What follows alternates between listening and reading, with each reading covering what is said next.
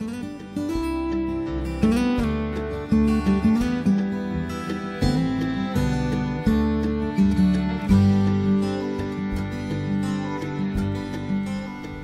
hello and welcome to another exciting episode here on MIgardener.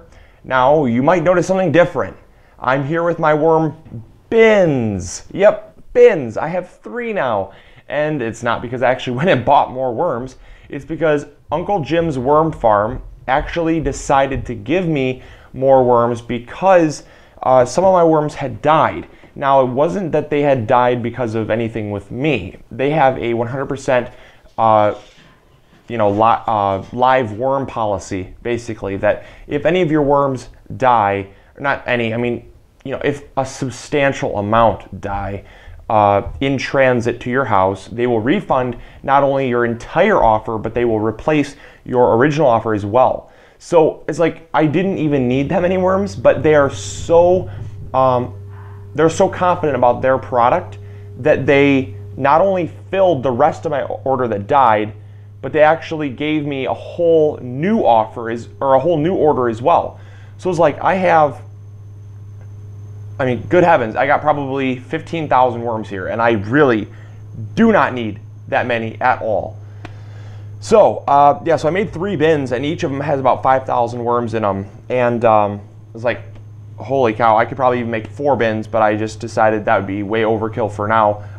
But I actually ran into some things that I wanted to note and bring you guys along for because I think it's so beneficial.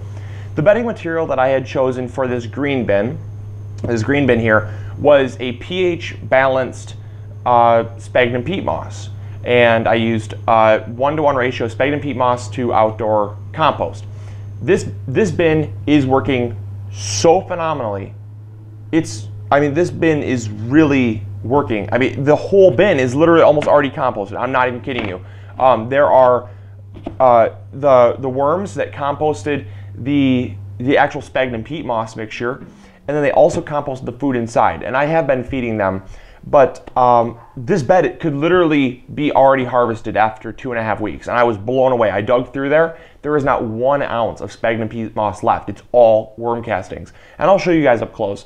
But these 2 red bins here, I had run out of compost and sphagnum peat moss mix. So I went to the store and I bought something called Bacto, and it's a local brand that actually sells in Michigan, and it's really popular around here. I'm not sure if you guys have it, but nonetheless,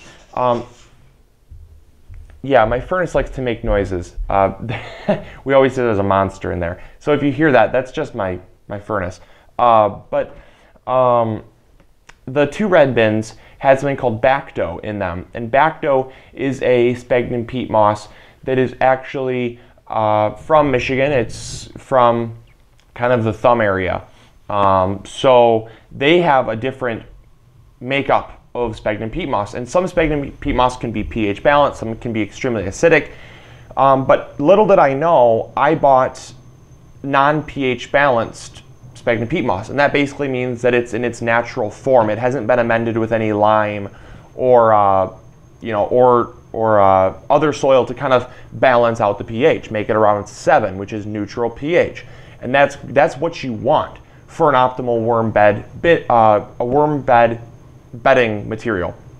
But I had the non-pH balanced Bacto sphagnum peat moss, and it's great stuff, don't get me wrong, but for a worm bin, it was way too acidic, way too acidic. And I found that the worms were actually trying to evacuate the bin. They were crawling up the sides, and I felt terrible because I'd been torturing them the whole time, and it just dawned on me. I've been like trying to figure out why, because generally, like I had noted in the first episode, they'll crawl out sometimes, they'll crawl up the edge sometimes because they're not used to their environment. But little did I know, after 2 weeks, it wasn't the fact that they weren't used to their environment, it was the fact that they were trying to escape this really high pH environment. And it wasn't that they were dying, it's just that they weren't comfortable at all. So they were trying to escape, and they were all kind of clustered on the edges, and it was really horrible to see.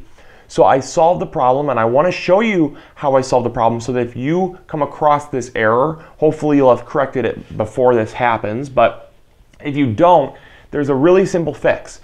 And I took a pH meter and I stuck it into the soil, and I found that the pH was around 4.7. That is extremely far too acidic. Composting worms don't like their acidity level to be any lower than 5.5. So any lower than 5.5 and they're going to feel very uncomfortable. This bed right here, the green bin, tested it. It's at 7.1. It's perfect. Like, you could not ask for a better pH for a worm bin. So you have 4.7 and 7.1. I basically took the two red bins and I mixed up a couple cups of fireplace ash. We have a fireplace upstairs. I just took some ash, some wood ash, put it in the water and let it set for about 20 minutes to leach out the pH, because wood ash is really alkaline. It has a pH of about 9.5. So it's really, really alkaline. If you put worms in that, it would kill them. But I took out the pH, I extracted the pH, the alkalinity from the wood ash, and I basically watered the beds with the wood ash water. And then I tested it again, and it was perfect. It was at about 5.6 for their pH. Some a little bit lower, some a little bit higher in different places, obviously. But in time, it's all gonna mix around, and the worms are gonna be a lot more comfortable in that. And this just goes to show you that you don't have to panic and throw out your bedding. You can dilute the bedding material with something that has a higher pH. If you have lime available, lime works great. You just sprinkle some lime in there, mix it in with the worm bedding material, and they're going to do fine. It seems to be working great now. I don't have any more climbing up the edges. They seem to be composting the food that I'm giving them, and they actually seem to be staying in the bedding material for once, which is a great sign. So I'm going to bring you in close so you can see the worm bins, kind of an update. I'm going to show you this green bin because I'm so proud of it, but I'll also show you the red bins and kind of show you what I did with those as well, because I think it's really important to highlight the mistakes and the successes. So in this little project, I actually have both. All right, so the red bins are the ones we're going to start with because I want to start and kind of end on a good note here. I mean, this is a good note. I fixed it, but I just feel like this was where my mistake started. So this was my worm bin that I actually amended with some wood ash, and you really can't even see it because the water is what kind of fixed the pH problem. So you really don't see any wood ash in here. But in this bin, I'll show you, you can actually see the wood ash. I spread the rest of the water on here, and it's kind of got this kind of cloudy white material here. But the pH is fixed. It's around 5.6, 5.7, so it's really key that you have that type of pH, like I said, and it's fixed. You don't see any more worms kind of trying to crawl up the edges there. They're totally fine. To see what they were doing is they were actually crawling up here and trying to escape, and they were all clumped up there, and that was terrible to see. So I'm glad to see that they're not doing that anymore. Here, like I said, you know, nothing going on that's notable. You know, they were again up here and up here trying to escape, but I don't see any more climbing up, so that's a great sign. They're down there just getting happy with their environment again. Now if I come over here,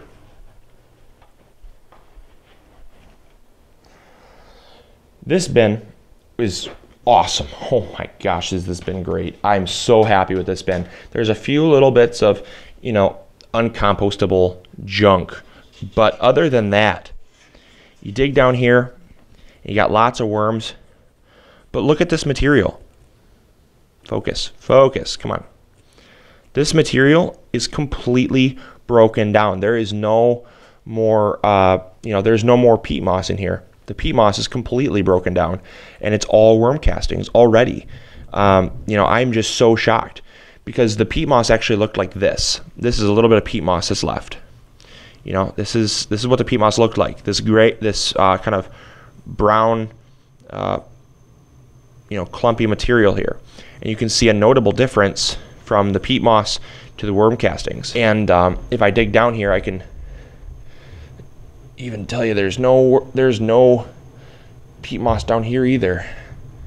Maybe just even a little bit down at the very bottom there, but it's great stuff. This stuff could be sifted out right now even, and I might do that. I might restart my worm bin and sift all this out, but I think I'm gonna wait about a week or two, and I think it's gonna be great. I think this is going to be very beneficial for the garden. Well, I know it's gonna be beneficial for the garden.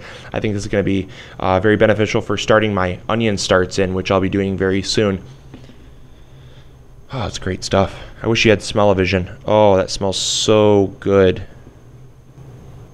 All right, so thank you so much for coming along with me and enjoying this wonderful episode. I will have another episode for you come Monday, but I was enjoying my birthday. So I'm gonna get the lids back on these. Thank you all for coming along with me, and hopefully you'll start your worm bin of your own, because I really am telling you what, there's nothing more fun than growing your own worms. So I will talk to you all later. This is MIgardener reminding you to grow big or go home. Catch you all later. See ya. Bye. All right. Nighty night, worms.